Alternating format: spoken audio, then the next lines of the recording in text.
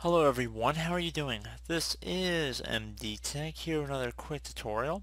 In today's tutorial I'm going to show you guys how to hopefully resolve if your Wi-Fi or Ethernet adapter you're getting some errors with.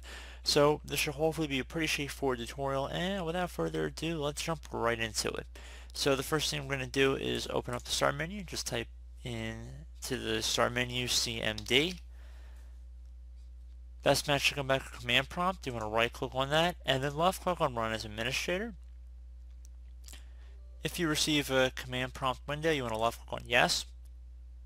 So the first thing you want to do is just type in ipconfig. Exactly it appears on my screen. So again, ipconfig, and then you want to do a space and then /flush DNS. Flush DNS should all be one word. So again, ipconfig space /flush DNS. Then you want to hit enter on your keyboard. Should say successfully flushed the DNS resolver cache. Once you're done with that command, I'm going to have another one I want you guys to type in, and that would be netsh space winsock. So again, netsh space winsock, winsock, space reset. Exactly it appears on my screen. Then I want you guys to hit enter. Run this command here. Should take a moment, just be patient. So you will have to restart your computer, and hopefully that should have addressed the issue you guys were having when you came into this tutorial.